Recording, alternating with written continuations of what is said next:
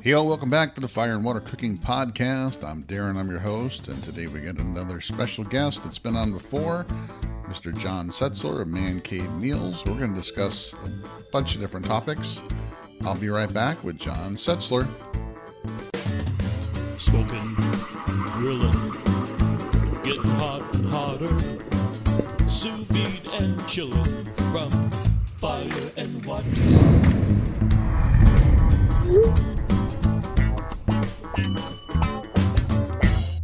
Hey all, I want to introduce you to a company I just started working with, Fresh Jack's Organic Spices out of Jacksonville, Florida.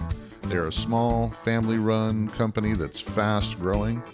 I've tried a bunch of their different seasoning blends and spices, and I can tell you they're all fresh, all organic. None of them contain artificial flavors or sweeteners.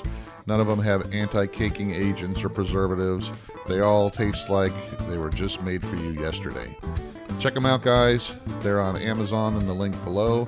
They have different sample packs, different blends. Like I said, they also have the individual seasonings and spices as well. Fresh Jack's Organic Spices. Check them out, guys. I love them. Welcome back to the Fire and Water Cooking Podcast. I'm Darren, I'm your host, and today we've got a guest that's been on a couple times before, but one of my favorites, probably one of your favorites too, from all the downloads he gets, Mr. John Setzler of Man Cave Meals. Welcome back, John. We're going to discuss some great topics today. Welcome back. Tell them all where you're from, who you are, and all that. Thanks, Darren. It's good to be back again. I'm John Setzler. I live up here in western North Carolina in the foothills of the mountains, and I've been barbecuing and grilling for quite a while now. I've been doing it on the social media front for, I think, since 2012. So it's been about 8 years that I've been involved in social media, barbecuing and grilling, and it's just been a blast. Yeah, I think I ran into you probably 4 or 5 years ago, probably about 5 years ago when I first started looking at the Kamado style grills, because Kamado Guru was one of the first websites I actually found, and that was your baby. That's how you first started, I guess, on the social media side, was that old bulletin board type group that's still going, you know. But I was searching for some information on Kamado type grills, and I found Kamado Guru and had a lot of information on there, and started following you, and then found you on Facebook and everything else. So let's talk about how you got started with the Kamado Guru and all that. Okay, well, Kamado Guru came about shortly after I got my first Kamado grill, which was the Char Griller Acorn. And a lot of people have started out with that grill. It's a steel Kamado, $299 from Lowe's, and it does a very good job for what it is. It's an inexpensive way for people to get into Kamado grilling, and there weren't very many people using that grill when I first got mine, and I had actually gone to YouTube to look for some information on that grill before I bought it, and I didn't find any, and that set off a few alarms that were good alarms, actually. That tells me, you know, I've got an opportunity here. If I buy that grill and make some video content using that grill, I'm going to be one of the first guys on YouTube with it. So that's what I did.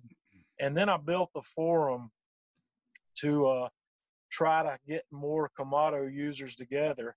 I could not find a Kamado forum anywhere either. And to my knowledge, there's still not one. I haven't actually gone out and looked for another one lately, but I think the KamadoGuru.com website is the only dedicated forum for Kamado owners out there. And it grew fairly rapidly. I put a lot of time and a lot of work into it, making content to go on that site, and it does fairly well now. It's got, I think we're close to 20,000 members there. I haven't looked at that number lately, but the forum activity kind of slowing down a little bit. It's in this day and time, I think Facebook has taken the front seat in that arena, and there's not quite as much activity on the .com forum as there used to be. So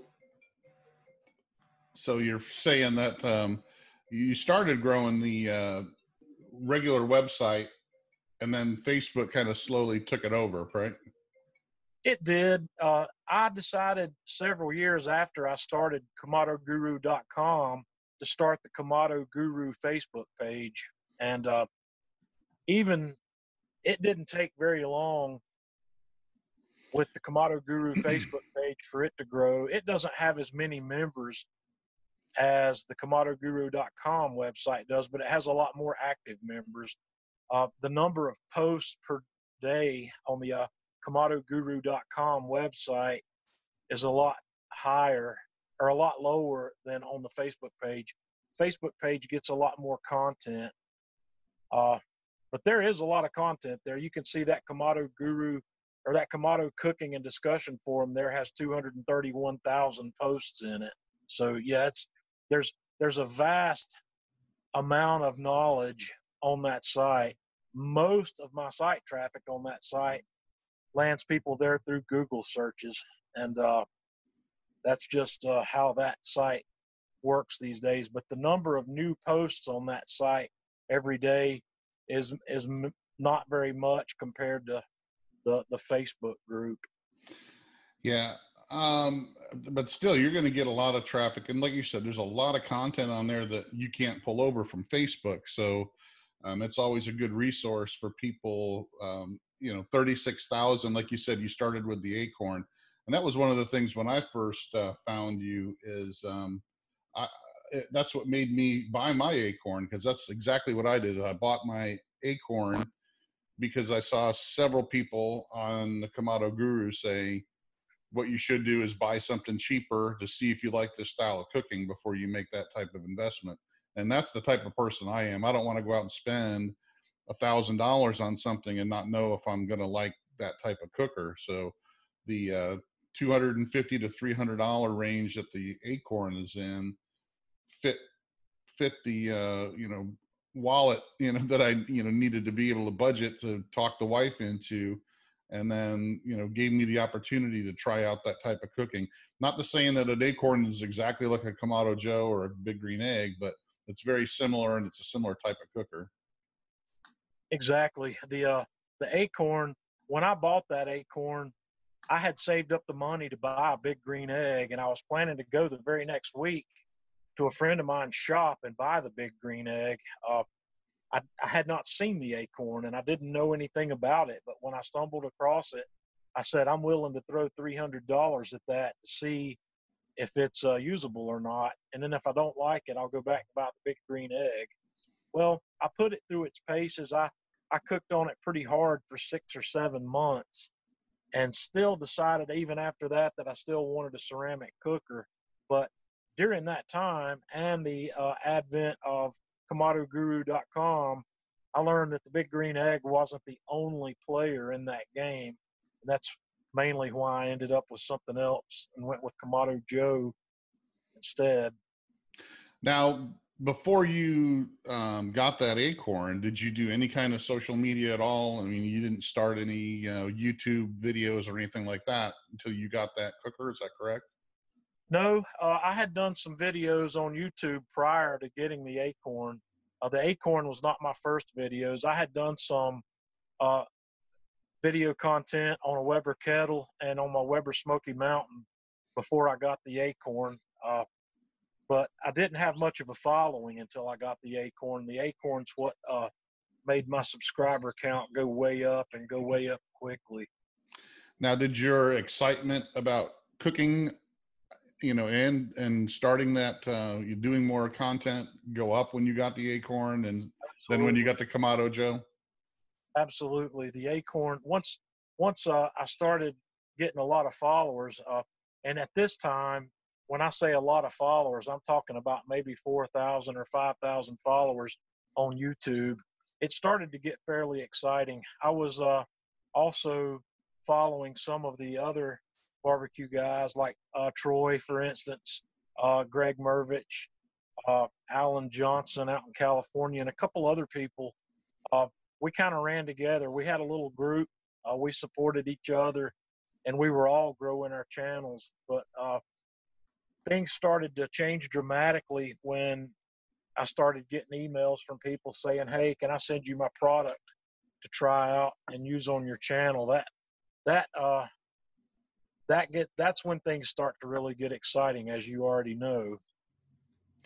So when did you start really getting involved with Kamado Joe? Because that's another thing, you know, not too long after I discovered Kamado Guru, I saw that you had hooked up with Kamado Joe and started doing some of their videos for their YouTube channel and Facebook and all that. Right.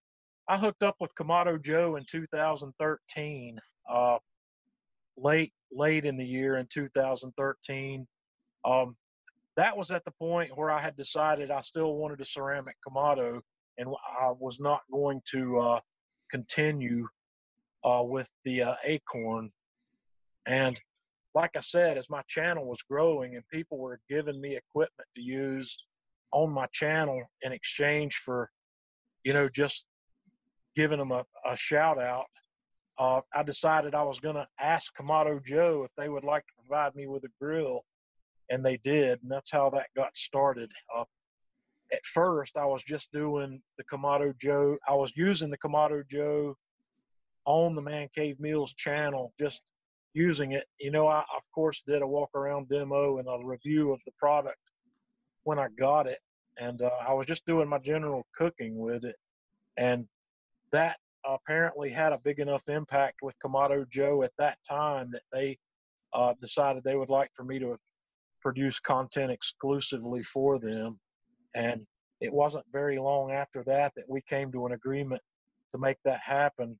And we temporarily shut down the Man Cave Meals Facebook, or we shut down the Man Cave Meals YouTube channel during a good bit of that time, until we recently opened it back up. It's been 2 or 3 years ago that I brought Man Cave Meals back, but I still agree to exclusively cook on Kamado Joe grills, Kamado Joe Kamados. I still have an agreement with them that I will not use a different Kamado grill, and I wouldn't want to use a different Kamado grill, to be honest with you. There's nothing else out there that I'd really rather cook on. Hey, all, I want to welcome again Inkbird as our sponsor for the Fire and Water Cooking Podcast. Inkbird has more than just barbecue thermometers and instant read thermometers that I've talked about before. Inkbird just came out with a Wi-Fi sous vide circulator that I've been using for a few weeks now that works pretty good. Has over 1,000 watts of power. Has an app that has many times and temps for meats and vegetables. Also has onboard times and temps for meats and vegetables. Runs really quiet. Fits most regular sous vide containers that are the size of the Innovas. So check it out. Look below. There's a link with a code for 30% off of the Amazon price that makes it under $60 right now till June 5th. So check out the Inkbird Wi-Fi sous vide circulator in the description below. Back to our program. All right, so we had a little technical issue there, and we think we got that fixed. So you had an exclusive with Kamado Joe for a while. Then they allowed you to start going back to your Man Cave Meals and doing other grills, but they were exclusive on the ceramic side. So that gave you the chance to reopen the Man Cave Meals website or the YouTube channel, and now you have the Facebook group or Facebook page for Man Cave Meals and the Facebook group as well. So it sounds like that was great to get you really a good boost in audience, correct? Well, it did, and I've got no problem with cooking exclusively on the Kamado Joe Kamado. Even if I did not have this partnership with Kamado Joe, I'd still be cooking on that Kamado. I don't think there's anything else that I would want to cook on. And even if Kamado Joe booted me out the door today, I'd still be cooking on the Kamado Joe grill. I love that grill, and I'm not using that grill just because it's been provided to me. I would buy that grill if that's what it took. So Yeah, it gives me the opportunity to cook on some other equipment. Like, as you know, I've got the wood-fired pizza oven. I've got the BBQ. Uh, Masterbuilt now has also, since they own Kamado Joe, has given me the opportunity to cook on their new Gravity Series smokers, which has been pretty nice. I've been cooking on a PK grill. My association with Atlanta Grill Company is allowing me to explore a lot of different equipment these days. Yeah, I'm just kind of showing people the Man Cave Meals Facebook page and your YouTube channel, and they'll be able to see once they see the videos how they kind of they kind of stop there for a while and then start coming back. But I agree with you 100% on the Kamado Joe. Like I said, you know, the Kamado Guru and you are one of my first exposures to Kamado grills, and I'm one that looks at things 150 different ways before I buy something, Right. and I make sure that it has what I want and what I need, and I don't get too caught up in just brand name. You know, the brand's gotta make sense to me. It's gotta have everything I want and need, and the quality's gotta be there. And Kamado Joe, you know, I went and bought, you know, the Big Joe was my first Kamado Joe, and I paid $1,200 for it at Costco. So I mean, I sunk a big chunk of change into it, and I love that grill. And before I even started doing this, and one of the things that really I loved about it was the versatility of what it could do. And but it really recaptured my got me going back on cooking outside again, because I had on and off cooked outside, done smoking. I always loved to cook, but I really hadn't done a whole lot of outdoor cooking until I got the Big Joe and really started expanding, you know, into the outdoor cooking. You know, my whole desire was to get everything out on the grill. And to me, you know, that's the fun of it, and that's kind of what you do. You show so many different ways to cook things outdoors, and now not just on the Kamado Joe, but now that you use the pellet grill, you use the wood fired oven, you show people multiple ways to cook outdoors. And I'm glad that you still are representing Kamado Joe to some extent, but now you have the ability to expand that with other products and other, you know, especially working with Atlanta Grill Company, which is another great company. So, yeah, I mean, I love the content you've always done. I mean, I think people really appreciate the different things that, you know, not just complicated things. You know, there's a lot of different guys out there. They try to see how complicated they can get things, you know, and how fancy they can make them. But you do a lot of simple stuff to show people you can be, you know, creative with just simple ingredients. And that's what I love about it. Yeah, exactly. I have an appreciation for all the complicated food. And as you know, I don't spend a whole lot of time with that. And unfortunately, I probably should spend more time working on plating and at least making it look nice. But I don't like a lot of the cookbooks that I've come across in the past uh, because the pictures in these cookbooks are amazing. The recipes are amazing, but when you really get down to looking at those things, they're a lot more complicated than the average cook is going to do in his backyard. The Weber cookbooks, I think, are the biggest offender of that in my mind from the books I've looked at. And I get feedback from people, especially when I do something that is on the complicated side. But some of the complicated stuff I've done, I think one of the most complicated cooks I've ever done on a Kamado would have been the beef Wellington several years ago before Christmas. But I was blown away by how many people came back to me after that and showed me pictures of the beef Wellington they had made. And most of them looked better than mine. And people were just blown away by how good that is and how it's not quite as difficult as people make it out to be. But yeah, I like cooking simple stuff. I like just anything that'll get somebody to try something on their grill that they might not have considered doing on the grill before. Definitely. And I see, we talked about this before, more and more people getting out on their in their backyards and on their patios cooking, especially with all these new type of smokers that have been out, that are coming out, and that keep coming out. All this innovation that keeps coming out with these new smokers. And you just talked about it with the BBQ and the Master Built Gravity Fed series. That's a real hot one right now.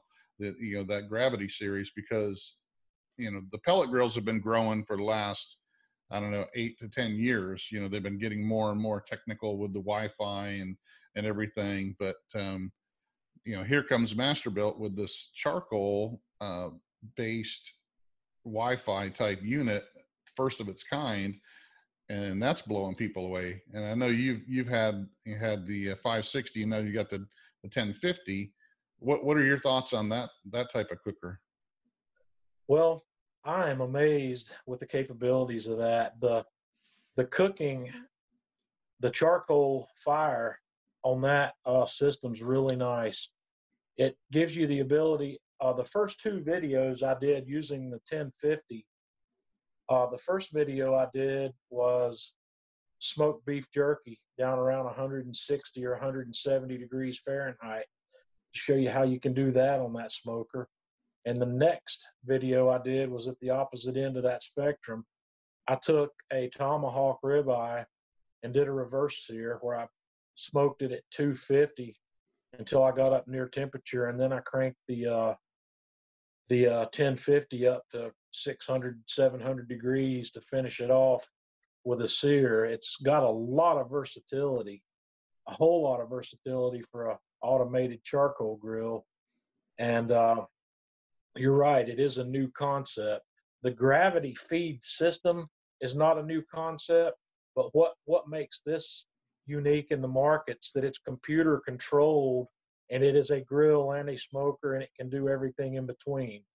The existing gravity feed smokers that are out there now are smokers.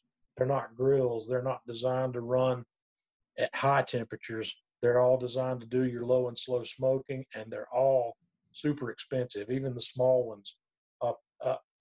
Usable size, one of those, I think, if I'm not mistaken, they started around $2,000. The Masterbuilt 560 rolls in at $499, and the 1050 rolls in at $799. Yeah, and that's cheap even for a pellet grill. That's not, the non-Wi-Fi or Bluetooth based pellet grills are that price. So to have something that you can actually monitor, not to say that it's a top of the line, but for what it can do and what it does for that price range, I mean, it's getting, super popular right now. And a lot of people are getting them that have been holding off on pellet grills, because pellet grills get that bad rep of not having a good smoke profile or what have you. So people are looking at this as, hey, I got the same type of convenience of a pellet grill with the, ability to kind of set it and forget it, kind of, and monitor it with the Wi-Fi and Bluetooth, but I can get that real charcoal and wood flavor that I can't get from a pellet grill. Exactly. The pellet grill, I like the flavor profile I get from the Gravity series a lot better than from my pellet grill. The pellet grill's got some advantages, and the main advantage that the pellet grill has over the Gravity series is it's much more fuel efficient. The Gravity series is a fuel hog. It runs through a lot of charcoal. I've done a couple of tests on the 1050, and I didn't do this test with the 560 when I had it, but I ran the 1050 for, I think, 7.5 hours at 250 degrees on a full chamber of charcoal, which I don't know how much that is. I really should have. A whole chamber of charcoal doesn't tell you much, but it's a full load of charcoal on that grill. So running at 250, you would need to reload the charcoal after about 7.5 hours. It's not completely out at that point, but you don't want to let this grill go completely out before you reload the coal, or you'll have to relight it. I cooked a brisket on it at 300 degrees, and I did a video on that, and I'm trying to remember. I think I reloaded charcoal on that one at about the 4 or 4.5 hour mark. It wasn't completely empty, but it was a good point to load when I did it in the video. But it needed to be reloaded, and but the flavor profile you get from that grill, like I said, is fantastic. And I'm not a person who really gives a crap about how much my charcoal is costing. Charcoal cost is part of the cost of doing business with a grill, and I never let the cost of charcoal determine whether or not I like a grill or whether or not I'm going to cook on it. It's all about the flavor and the quality of the end product. Yeah, I don't think that a hopper can hold a whole bag of charcoal, so I don't think it holds 20 pounds, right? No, it won't hold 20 pounds.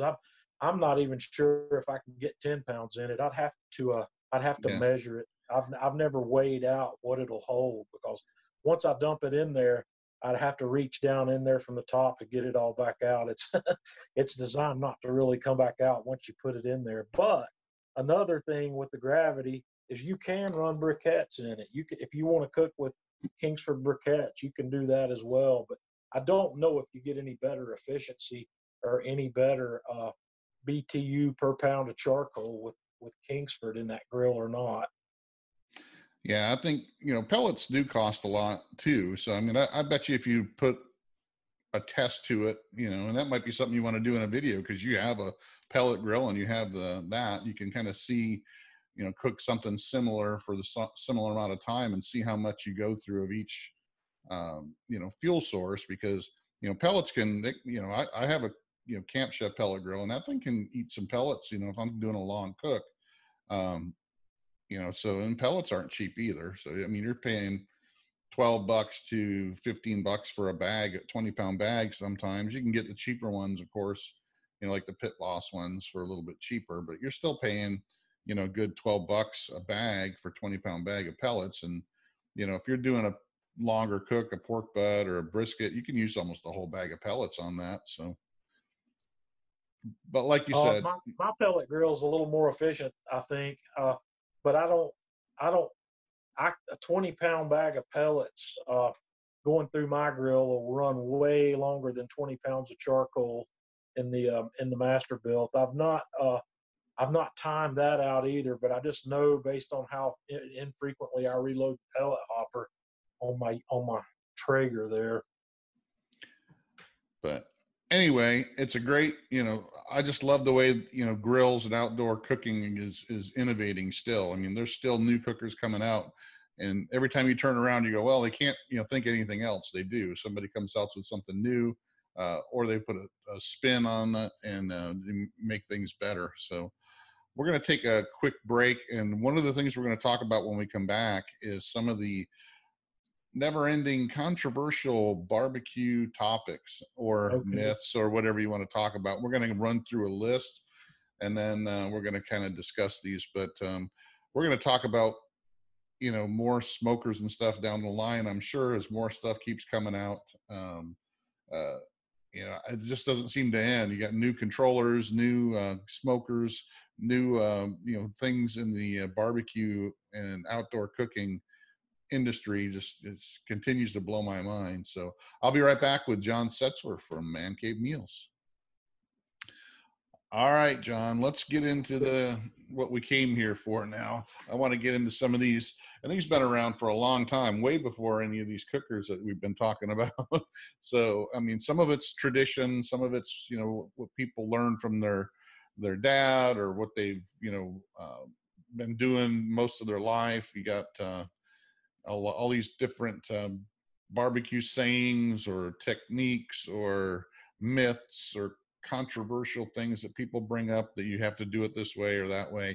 I want to kind of discuss some of the stuff and go through a list here, and just me and you talking. We both got plenty of barbecue experience, and we know a lot of people that do the same thing, and I've discussed this with several other people that Malcolm Reed or Meathead Goldwyn, and discuss some of these things. So we all have our ideas and different things that we like to do. And but let's talk about the first thing I want to talk about is meat needs to be at room temperature before cooking. That's an old wives' tale and myth that's been around for a long time. What's your idea on meat needs to be at room temp?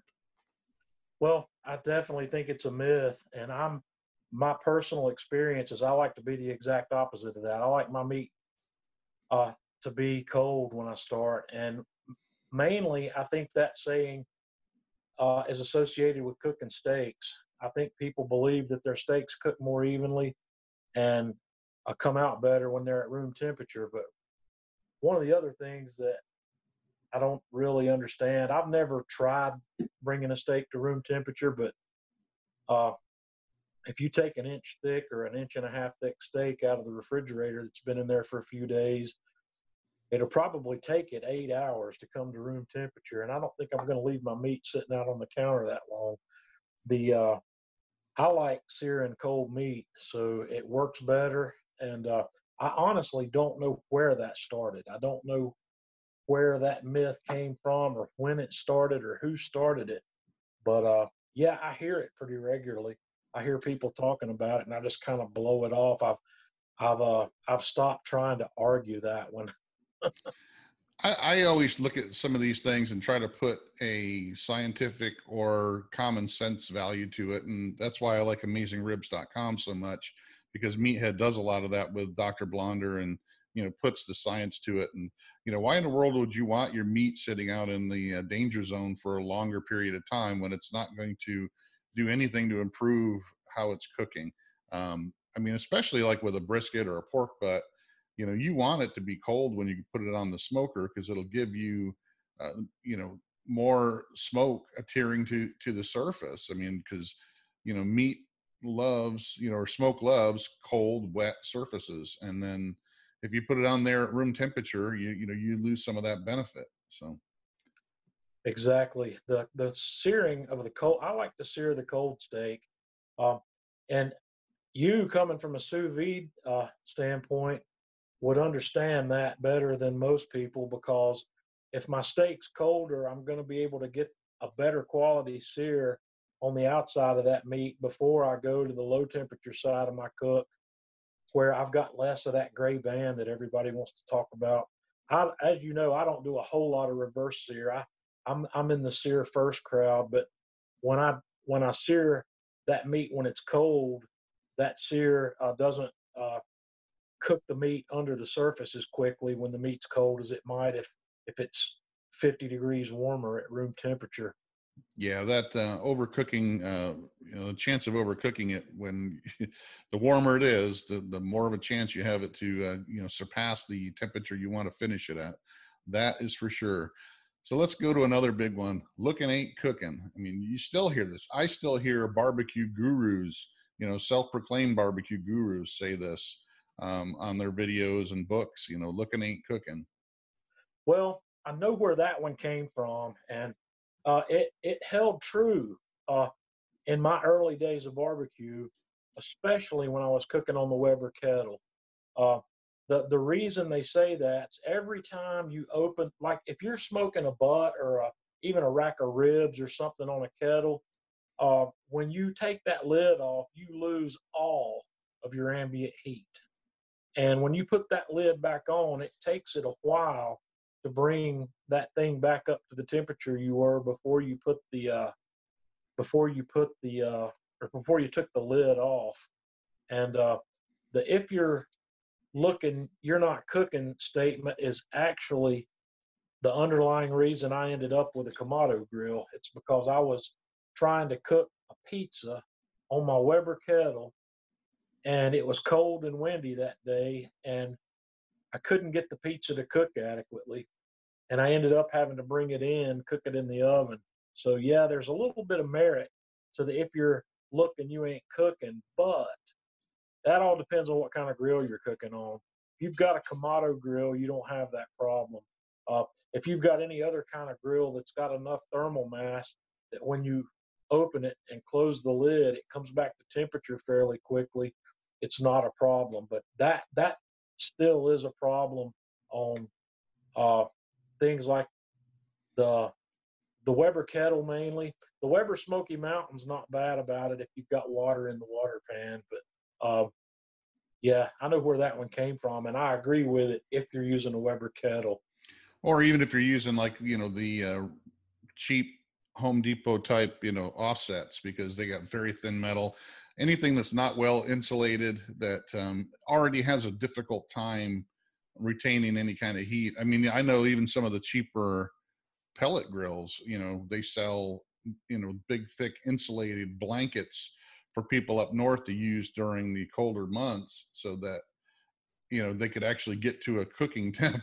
Because you could, I guess, some of the cheaper pellet grills up north, without any kind of insulating blanket on it, it's hard for it to even get past 250 if you're trying to cook anything. So but yeah, I can understand that as well. But if you got a decent cooker that's well insulated, or uh, a thicker smoker, that's got thicker metal, definitely, it's going to hold the heat in it, and you don't have to worry about that. Fat cap up or fat cap down? I don't know why this always comes up. Well, it does come up, and it's I see it every time the new guy gets his first butter brisket out for the grill. I'm a fat cap down guy. This isn't really a myth; it's a preference. But I think it's I think everybody's justification for whatever they do is all wrong. So uh, I cook fat cap down, and the reason I cook fat cap down is, well, there's two reasons. Number one, I know I'm not going to get any bark to form on the fat cap. It's just not going to happen. Uh, the second reason I like it down is because it makes it easier for me to get the meat off the grill. I would rather have my presentation side of the meat uh, not down on the grill when we're talking about a butt or a brisket, or really if you even have a presentation side. But the if I cook fat cap up, that fat is going to render, and it's going to run down all over the meat, and it's going to inhibit the bark from forming on the sides and on the bottom of my meat where I want the bark to form. So that's the reason I cook fat cap down. And the myth that people buy into on that, I think, is that they think it's a self-basting concept, which it is. It's self-basting, but that fat's not finding its way into the meat. In fact, the exact opposite's happening. The fat that's inside the meat's working its way out as you heat it up. There's nothing you can do to put additional fat or moisture into that meat. So the people that cook fat cap up for that reason, they can do whatever they like. But yeah, it's not serving the purpose they think it's serving. Yeah, and most of the time, I understand people will try to say, well, it depends on where the heat's coming from, because if you have it on a stick burner, and the heat's coming from the side, like more on the top, you want that fat cap to protect it from burning or what have you. Or if it's coming from the bottom, like from a Kamado, you might want to have the fat cap, protecting it. One of the things I do, since I mix sous vide and barbecue, is I remove most of the fat cap from the briskets and pork butts that I do, because I don't need them to be cooked that long to have the fat cap on there to protect the meat. So, I remove most of the fat cap and don't even have to worry about that problem, because most of the time anyway, you're not eating that big clumps of fat anyway. You're throwing it out. You're not going to, or you're letting it render and mix in with, getting, chunky and black and mixing it in. But, I take a lot of the fat cap off both the brisket and pork butt. So, but yeah, that one's always, people will always put their 2 cents in. You always, whenever there's a fat cap up, fat cap down, people troll those posts. They make them just to get people going. It's crazy. Well, there's one thing I'm going to try that I haven't tried yet on a butt. I think the next time, if I remember, I've been saying I'm going to do this, and I never remember to do it when I cook, but I'm going to cook my next Boston butt on its side. And where the fat cap is either going to be on the right or the left. And I'm doing that for a different reason. It's got nothing to do with the fat cap.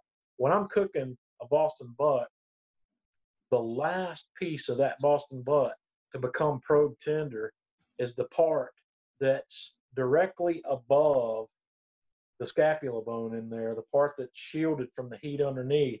And I'm trying to figure out that if I turn that butt the other way, where that bone is running vertical in there instead of horizontal, if it'll change the way that cooks. But once again, that's got nothing to do with the fat cap or fat cap up or down debate. All right. Maybe we'll start a new trend. There you go. So next time you see that, in one of the Facebook groups, just say sideways and see what happens. Right. All right. The need to smoke. You need to smoke, soak your wood before you put it in the smoker. I see this still today, that people will soak their wood, and it's more people with wood chips, I guess, because they think that it's going to last longer. Well, yeah, they think it's going to last longer. It brings back a memory. When I was younger, my dad decided he was going to smoke. He wanted to make some smoked turkey at home. And he went out and bought one of these. It's a small bullet style smoker that had an electric heating element in the bottom of it. You put wood chips in it.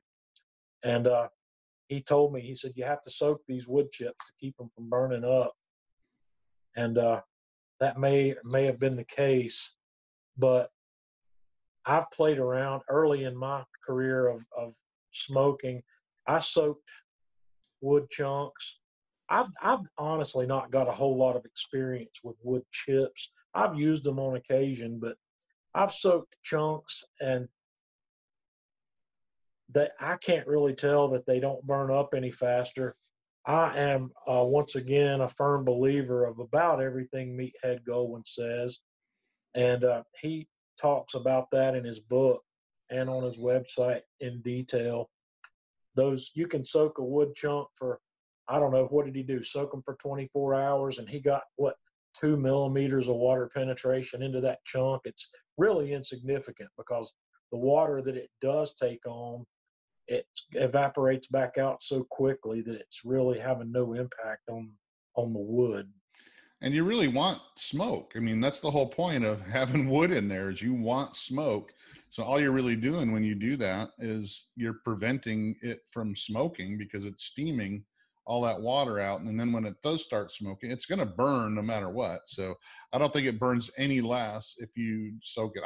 I got to confess, when I first started barbecuing, I heard that, and I did it on a couple of them. And then I started going, wait a minute, it's not really, doing anything. It's not slowing it down. And I see all this white stuff coming out. And then I started researching it and go, yeah, it doesn't make any sense to me either. So I stopped doing it. But, people will still, I don't know, it's one of those things that survives time. I guess people will still, do it. And like I said, I see it more on chips and people using it on a gas grill with like one of those little smoker boxes, thinking that it's going to last longer. But steam's not smoke, and that's one of the things I agree 100% with Meathead on, is they see steam coming out thinking it's smoke, but it doesn't have any, it's not smoking, it's just steam. All right, bigger smoke ring means more flavor. We all see that. Ooh, look at this big smoke ring I got on this brisket. Yeah, smoke rings are the badges of honor of the barbecue chef. And yeah, the smoke ring, it's whether or not the smoke ring is a flavor element, but the flavor, there's a whole bunch of science behind smoke rings, and I've read most of it. I've learned about it firsthand from Harry Sue. I've read about it from Meathead, but I don't think it's a real player in the game of flavor. That I've done curing. I've done a lot of cured meat as well, and because of that, I have a little different understanding of that smoke ring. That smoke ring is the beginning of that meat curing. It's the nitrates that are produced by the combustion that are causing that meat to change color around the outside of it, just like a brisket changes to that color completely when you cure it in a brine that's got pink curing salt in it. The difference between the two is it's in the curing brine long enough for that smoke ring or that nitrate ring to go all the way to the center of the meat rather than just be on the outside edge. But that's just it. It's not smoke that's creating that. It's a byproduct of combustion. And smoke is a byproduct of combustion, but it's a particulate byproduct, and the nitrates are a gaseous byproduct. So there you have it. That's the little bit of science I know about the smoke and the smoke. Yeah, now it does look pretty. There's no doubt about it. People look at that and go, yeah, but as far as flavor or taste or anything that is going to make that brisket taste any better or anything else, it's more cosmetic than anything. It's people have that in their mind that it should be better because it's got that bigger smoke ring. All right, smoke penetrates deep into the meat. And this is a big one that I know that meathead's really big on too, and I understand how smoke works, and I know you do as well. And one of the things that we've talked about before is using smoke as a seasoning, and this kind of falls into that because we know that smoke can't penetrate deep into a meat, just like marinades don't penetrate deep into the meat. There's got to be a chemical reaction that actually what salt does when you're brining or curing. So what's your thoughts on that? Well, I may be wrong, but here's what I believe. Smoke itself doesn't penetrate into the meat at all. It all accumulates on the surface. But what accumulates on the surface could be interacting with the moisture on the surface, and some of it could be pulled in slightly. But it's not going in with any depth. And yeah, it's a surface seasoning. It's like your garlic powder or anything else. It will accumulate on the surface of your meat, and it accumulates the most on the surface of your meat while the surface of your meat's wet. Yeah, and it doesn't have to, and that's one of the things. I get in an argument with people that they think it has to in order for it to be, good. And it's just like you season a steak. When you put seasoning on a steak, it's not going all the way deep into the steak. It's being on the surface is plenty. It's going to, when you take a bite of it and chew it up, it's all going to mush together, and you're going to get that flavor throughout whatever you're eating. Just like with pulled pork, you pull pork, you're pulling it all apart, and you're mixing the smoke flavor all into that pork. So you're going to get that flavor throughout. So yeah, it doesn't penetrate, but it doesn't need to. It's going to season your meat no matter what. Meat takes on or will stop taking on smoke after a certain temperature. Well, there is some truth to that, but technically it's incorrect. Like I said, smoke is a particulate. It's very tiny particles that are carbon based, and those particles can land on your food at any given time. And like I said before, the smoke sticks to your food more when it's wet. So when you're looking at something like a brisket, a Boston butt, or ribs, if you've ever watched one of those things cook, if you've been peeking instead of cooking, so you open that lid periodically and have a look at what's going on. During the first part of that cook, the outside of that meat stays moist. There's a lot of moisture coming to the surface of that meat. It stays wet, and it's collecting a lot more smoke.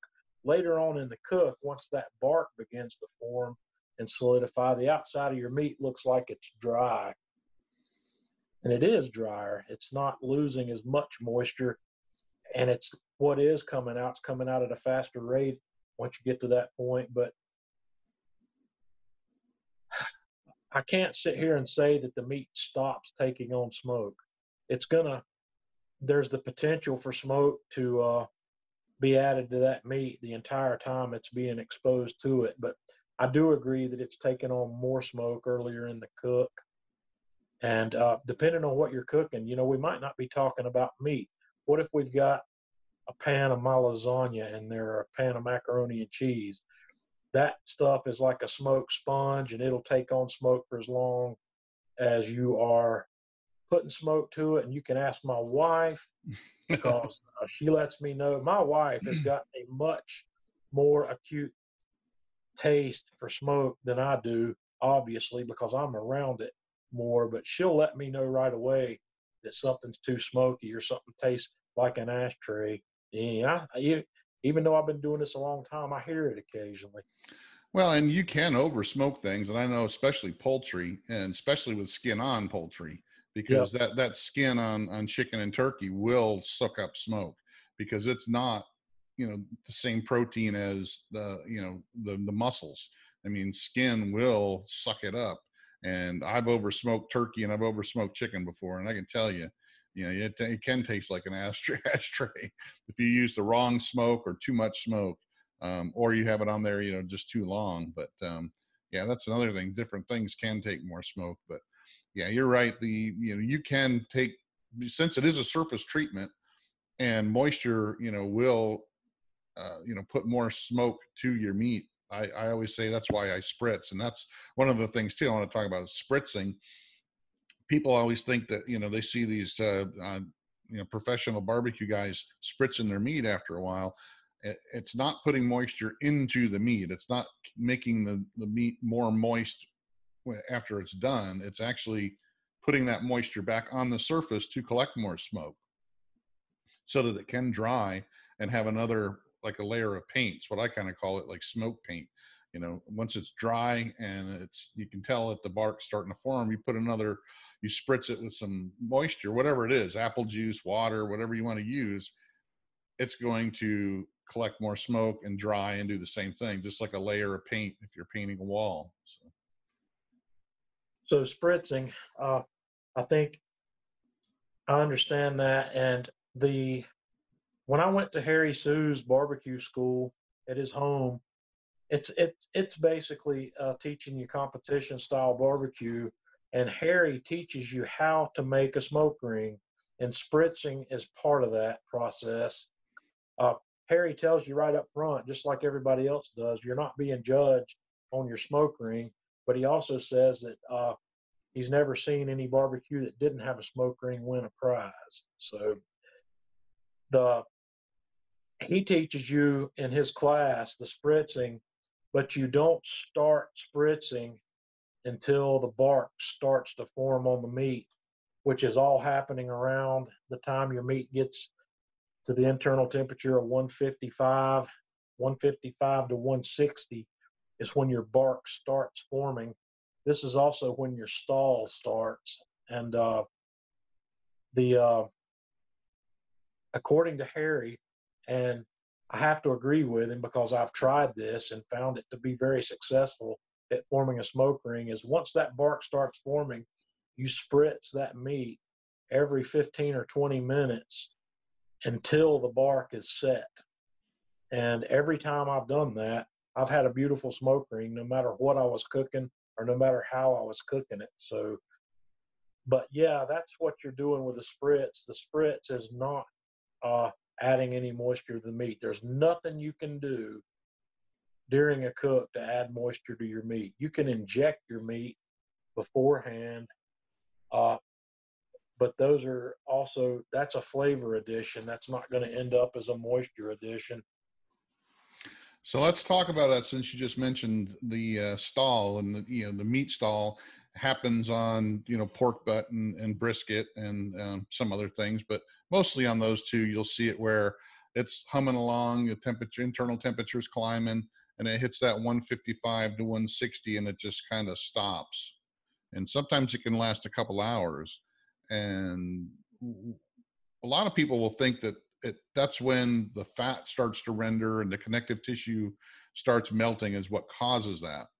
But I know that you're like me, you read a lot of Amazing Ribs and Meathead, and Dr. Blounder found it was evaporative cooling. And like you said, it's when you're initially getting up to that temperature, you're seeing the moisture on the meat more because it's coming out of the meat. And right at that 155 to 160 ish, can be 5 or 10 degrees either way. That's when it starts to kind of balance out, and that's what this evaporative cooling kind of hits, and that's what causes the stall, right? Exactly. The evaporative cooling, the best way to describe that where people can really understand what that means, it's like when you get out of the shower when you step out of that warm shower into a cooler room, you get cold very quickly. Your skin gets cold. It's because that water is evaporating off your skin and you get really chilled. That's exactly what's happening to a brisket or a butt when it gets to that temperature range. The evaporation on the surface of the meat is happening at a rate that's equal to the heat coming into the meat, and the temperature stalls. It'll stay at that same temperature for a long time if you're cooking in certain ranges. That's exactly what the stall is. I hate stalls. I hate dealing with stalls, and I've gotten to the point where I hate dealing with long cooks.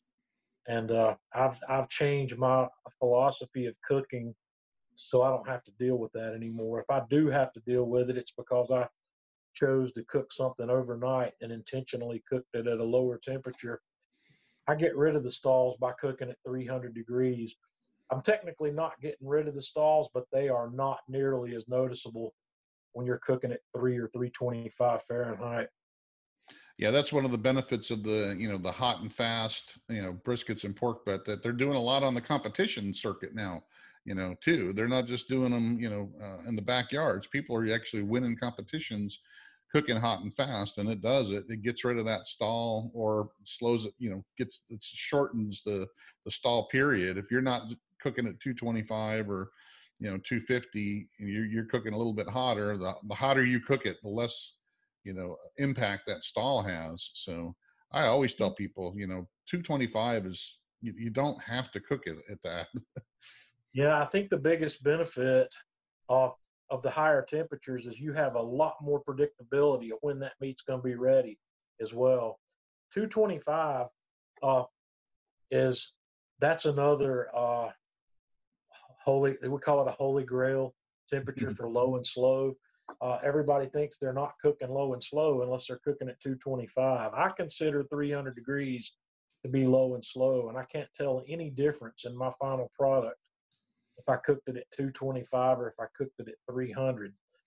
Actually, I can. I've lied a little bit there. A bark, if you're not wrapping, a bark will get a lot firmer and a lot harder if you're cooking at 225, oddly enough, than it does if you're cooking at 300. But yeah, it's a preference that I've learned that I really love.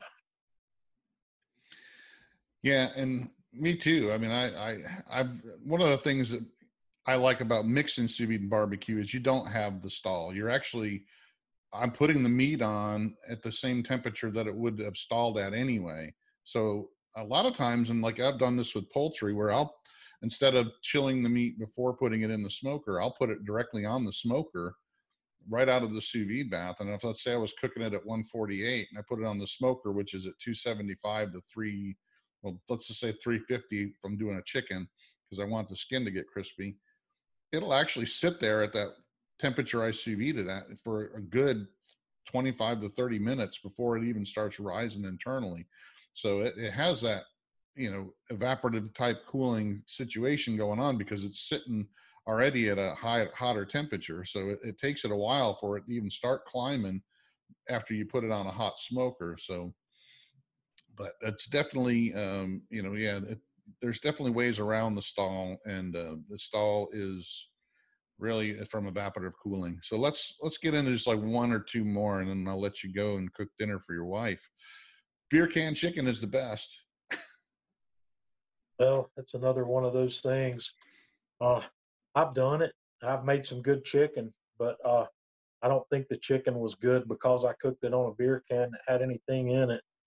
But let me say this about that, and this also applies to a lot of these things we've talked about today.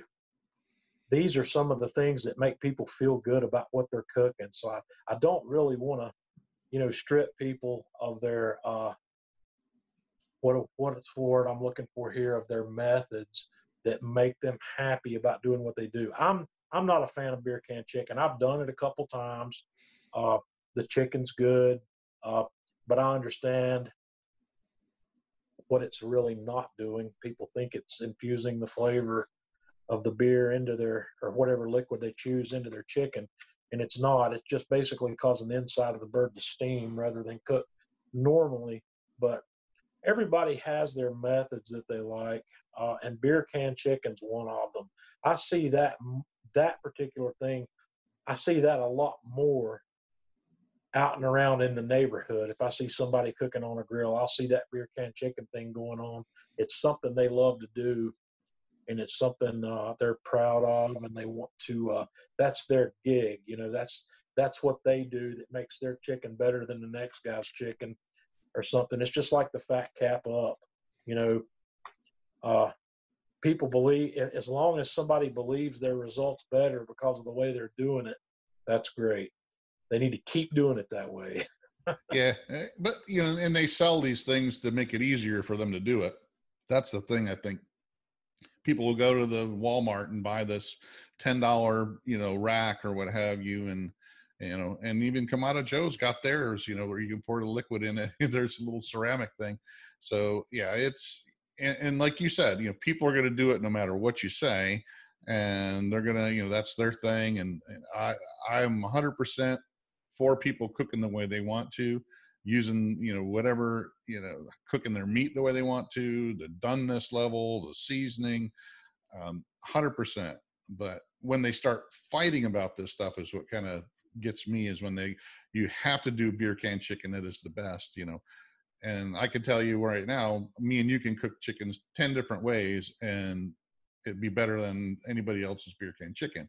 So yeah, it's, I'm all for people cooking the way they want to, but don't sit there and tell me this is the only way you can do it and that's going to be better than any other cooking method. Last one we'll talk about, and then I'll let you go, is searing locks in juices. I think that one's been around for a long time, and people think that, I don't know why people think that searing will lock in juices, but I think it started back when people were just strictly cooking in the kitchen, I think, with like roasts and stuff like that. Well, I know why it's popular.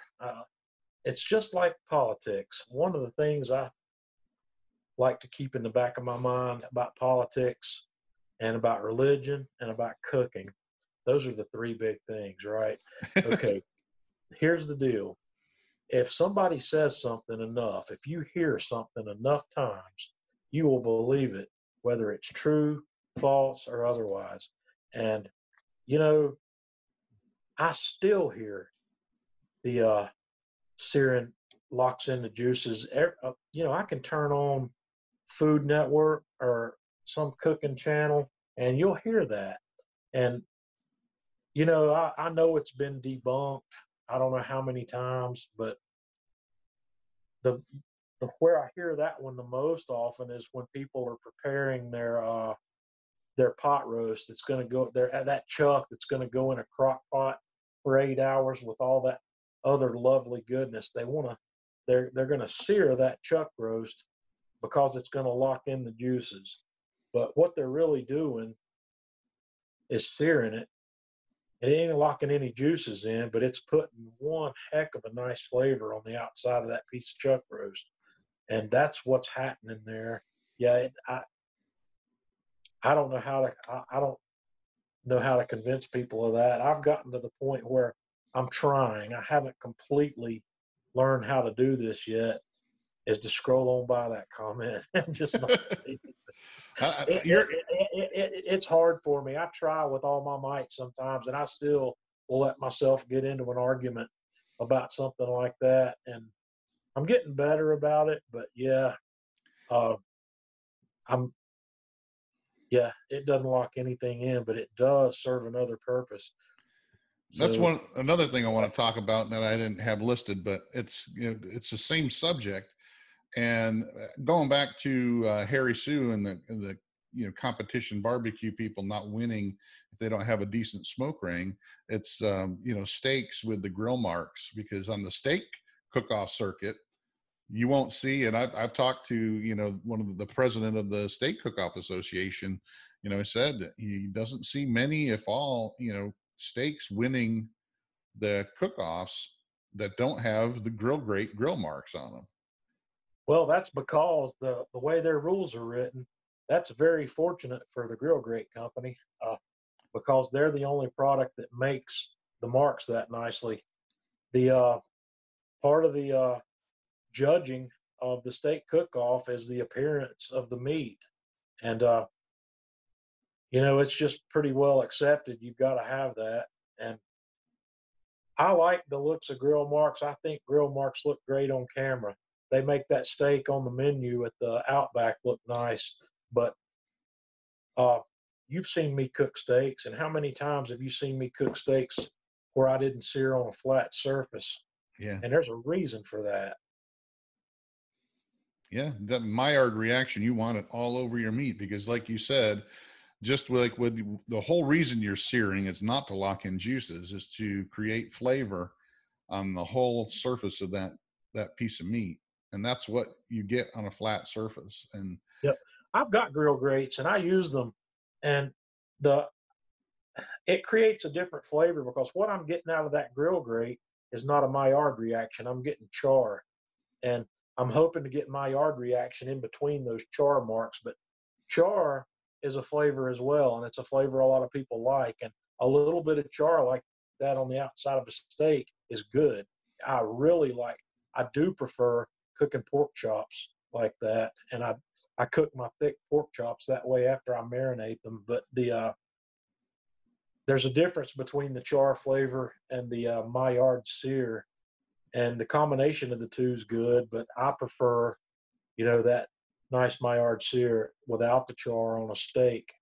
But that's just me. That's just how I like mine. And that's the good thing about the grill grates. You can flip them over and get that flat surface. So that's what I normally do with them. Occasionally I'll cook them on the grill grate side just for show, if I'm having guests over and, I think I want to, they'll go ooh and ah if they see those, big thick grill marks on there, or if I'm doing a video and I want to show it off.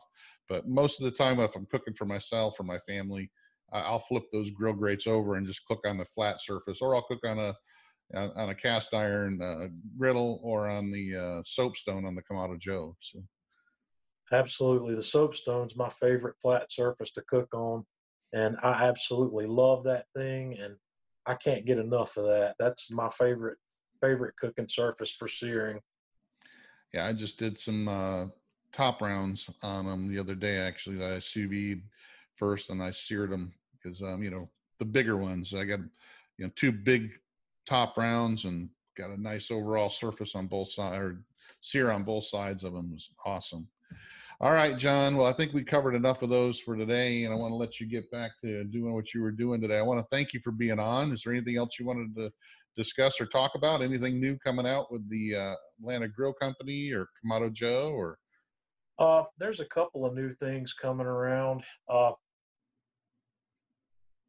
It's a little too early for me to mention some of this stuff just yet, but I will let you know as soon as I can.